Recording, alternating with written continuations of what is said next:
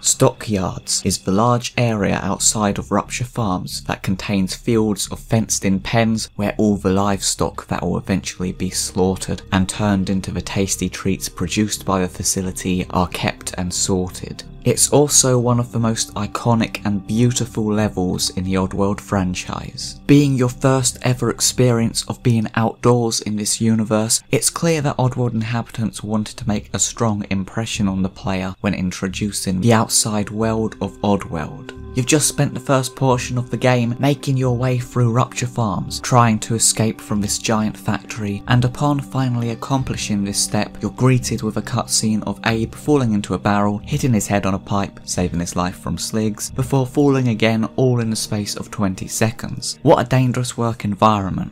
And then returning to the gameplay, you drop down and suddenly you're outside. And although there's dangers up ahead, there's something very peaceful about this first screen, for me anyway. And I think a massive reason why this is due to a soundtrack created by Ellen Mayers and Josh Gabriel. The main theme music of Oddworld Abe's Oddysee is a track that I personally call Stockyards, reason being I guess because it first plays in-game in this area. I don't know if that's what it's officially called, but other people seem to refer to it as that too. A really peaceful, relaxing, fantastic piece of music that really just captures the alien planet and the nature of Oddworld.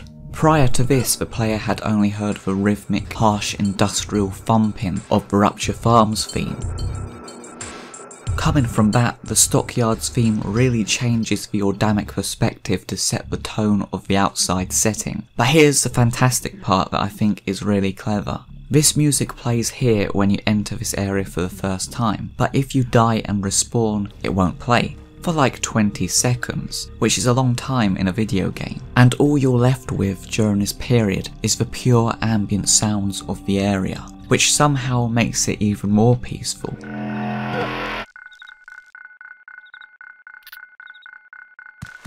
Even just hearing like nature in the background, the diegetic noise of birds or bugs or whatever it is chirping, crickets actually, I don't know why I said birds, I just checked and that's definitely a cricket noise I think. Just hearing those kinds of sounds makes such a significant difference, despite being so subtle when compared to the machinery of the meat processing plant. And there's something about this area that just feels safe. You've literally just left RuptureFarms, so the background is still completely engulfed by the pipes of the building itself, yet to me this gives this specific screen a sort of enclosed feeling that somehow feels safe. Almost an in-between I guess. You're now out of the hellish factory and the dangers within, yet enclosed, protected and shielded from the unknown and the dangers that the outside brings.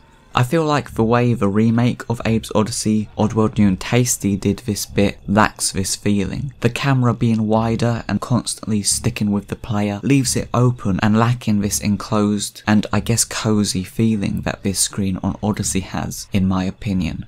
This area just feels so safe to me, despite how even this screen hints that this is a dangerous place. You can hear the sounds of the mines, which oddly adds somehow to the peaceful nature of the ambience in my opinion, and just the presence of mines in this area, plus the No Mudokons poster in the background, subconsciously instills in the player that this is a place you are not meant to be in, which makes perfect sense since you are escaping. And I've just realised I've spent like 2.5 minutes analysing literally one screen of Abe's Oddysee. But I think it just says a lot about Oddworld Inhabitants' skill in world building in their levels. But as you continue onwards, the true Stockyards reveal themselves, and there's instantly so much to take in. Suddenly in this transition, you've left behind the monotone grey industrial surroundings of RuptureFarms that has been ever present for basically the entire game up to this point, and the beautiful orange sky of Oddworld reveals itself, tinted with a sort of slightly polluted green colour. The next thing you probably notice is that against the orange backdrop is the silhouette of a Scrab, your first encounter in the game with a living obstacle other than the sligs, your first encounter with a natural element of Oddworld actually. And I really like the way throughout the Stockyards every Scrab is simply seen just by its silhouette, because it keeps the mystery of this creature as something you don't fully see until you encounter them again in Scrabania. It's like a little taste of what's coming up, but they're not fully revealed to you, which adds to their fearfulness. In contrast, the new and tasty redo doesn't have quite this same effect, as the cutscene where Abe lands in the barrel is maybe the only cutscene in the game to be completely replaced with a brand new one. And in this one, Abe instead comes tumbling down a vent and lands in between two caged Scrabs on a conveyor belt. Not to mention, prior to this, they're also seen in the background of RuptureFarms alongside trapped Paramites. I really like and appreciate the way with this remake that they wanted to show us more of the workings of the factory and that kind of thing. But I do feel like one disadvantage of this is that it reveals the Scrabs proper as well as the Paramites too early in the game and also quite unceremoniously, and takes away the mystery of what this silhouetted creature in the Stockyards is. I mean, obviously it's a Scrab, but in Abe's Oddysee, until the Abe's Moon cutscene, until we're fully in the native world, we only see an industrial depiction of the Scrabs. And I kind of like that symbolism of these creatures not being clear to us until we're in the natural world and their natural habitats. As Abe gradually uncovers the truth of RuptureFarms and starts to see clearly, so do we. When I did my fan cut of Oddworld into a film, I didn't have access to a high quality version of the original barrel scene, so I used the new and tasty equivalent instead. But I tried to somewhat maintain the mysteriousness of the Scrabs by doing my best to shroud them in the shadows so they couldn't be seen too clearly, and also to try to increase the fear factor of them in this scene somewhat. Now, to be fair, New and Tasty was done about 17 years after Abe's Oddysee, so by this point we already know what Scrabs are and what they look like and whatever, so I guess it's not a massive deal, but it just sort of reminds me of like George Lucas retroactively putting Jabba the Hutt in the special edition of A New Hope, the first film of the original Star Wars trilogy, which some people argue takes the mystery away from this character that previously was only mentioned until the last film, Return of the Jedi. I also find it really funny how on this first screen there's just a Mudokon in the Stockyards with a Scrab for some reason. That unless you immediately start chanting to open a bird portal and save him, or if you accidentally scare the birds away like I did in New and Tasty, the Scrab just instantly bolts for him and kills him, which is really quite funny for so many reasons. Why is this Mudokon just randomly in this pen? Why does the Scrab wait until Abe happens to be in the area to attack this Mudokon? Who knows? Well, I mean aside from gameplay reasons of course. I just always found this bit a bit odd because playing this first time around, I think few people, if anyone, would reaction wise instantly know to immediately start chanting to save the Mudokon, meaning he will die. So it's clearly on purpose, and I think that purpose is again like the poster, to show to the player this is a dangerous place that Mudokons aren't meant to be. I mean, to be fair, first time around you're probably not going to be saving every Mudokon anyway, so why not use them for environmental storytelling? And you could always just die and then respawn and save him next time around if you're that desperate.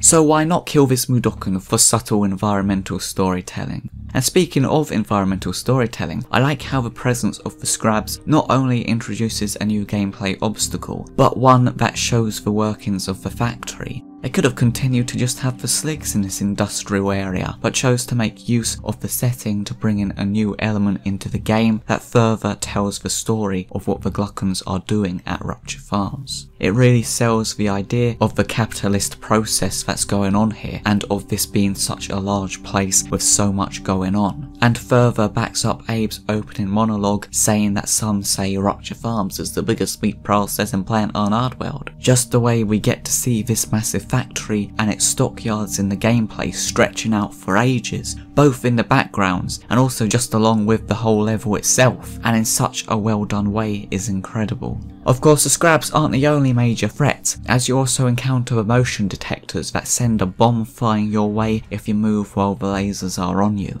I always feel like a legend when I accidentally trigger the detector but still avoid the bomb and make it out of there.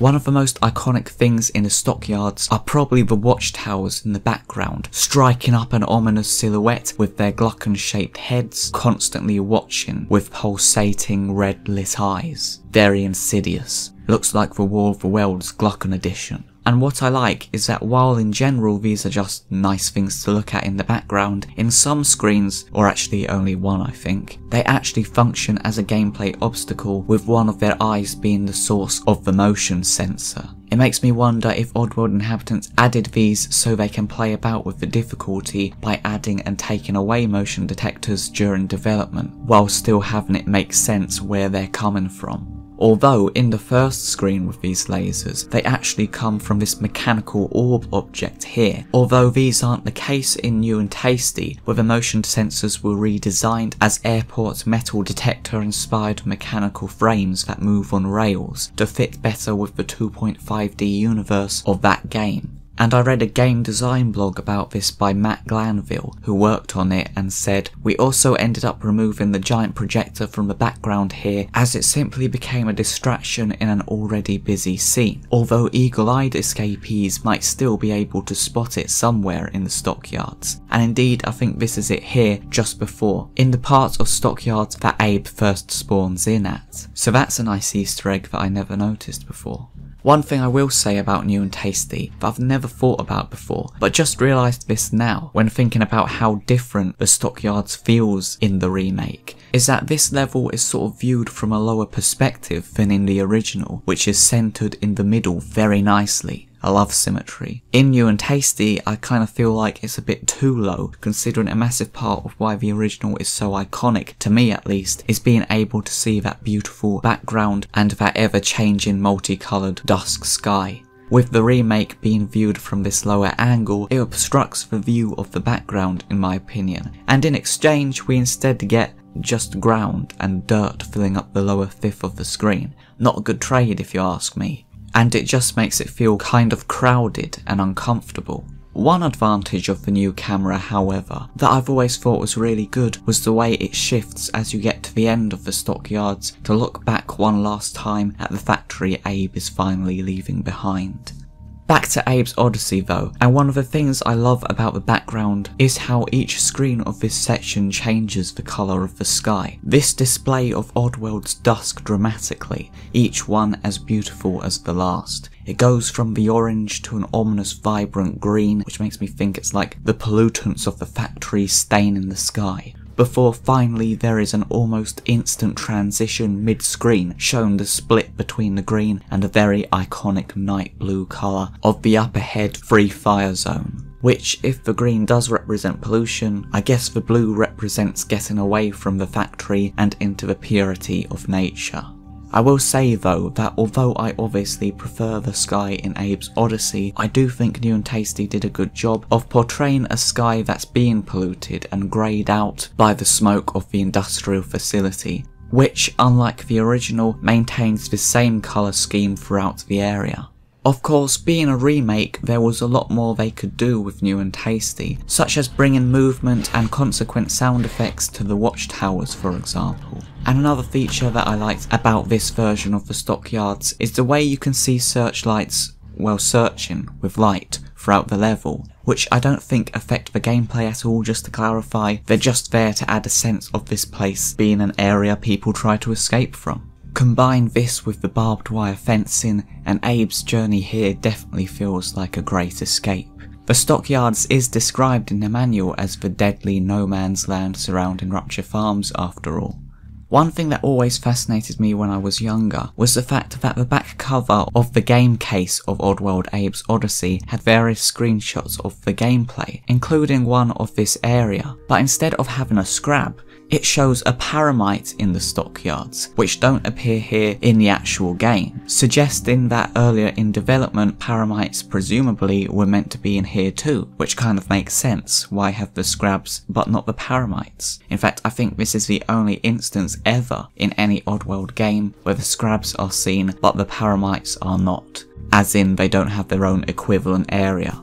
I guess maybe they decided that the Scrabs work better in the gameplay here, but it's a bit odd. Well, I mean, I guess it's more odd that they didn't replace the image with one actually from the final game, which they seemingly did on what I think is the PC cover. But I don't know, actually I kind of like that they didn't. It sort of adds a kind of mysticism or mythology to the idea of Paramites being in the Stockyards, I guess. I mean, in universe they must be there somewhere. I do feel like in certain parts of this level, such as this section here, where the space between the platforms is very small and confined, would have worked very well for the Paramites, because if Abe drops down it would have killed him instantly because it would be cornered. From a first time player's perspective, it would just seem like the Paramites are basically like the Scrabs, creatures that will kill you straight away. And then later on in Paramonia and Scrabania, you would have learnt the nuances between them and how these animals truly behave.